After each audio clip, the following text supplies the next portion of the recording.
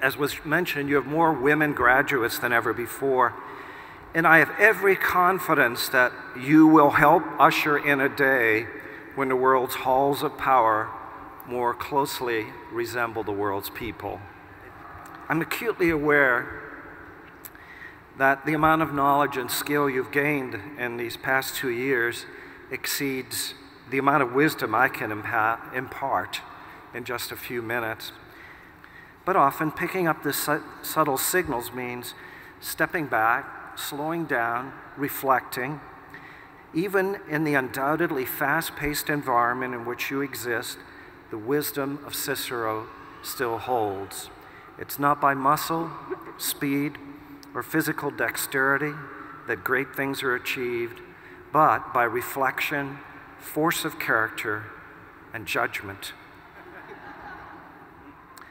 Still, I would caution you against over-planning your careers, because just as students who graduated 25 years ago now work in private equity, hedge funds, nanotechnology, internet-based businesses, green technologies, industries that did not exist then, I believe that many of you will ultimately work and lead industries that do not exist today.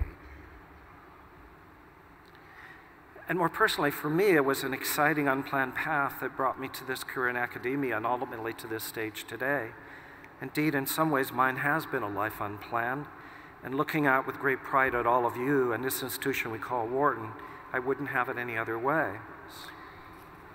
So, as I leave this position and you leave Wharton, I will simply say, you have the concepts and methods to excel, and you know what you need to do, but take time to reflect. Stay tuned to the weak signals. And without fear of failure and open to where it may lead, take the shot.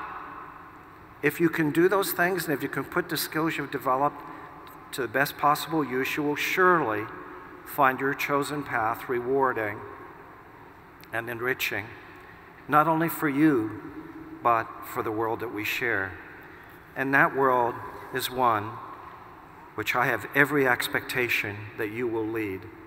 Congratulations.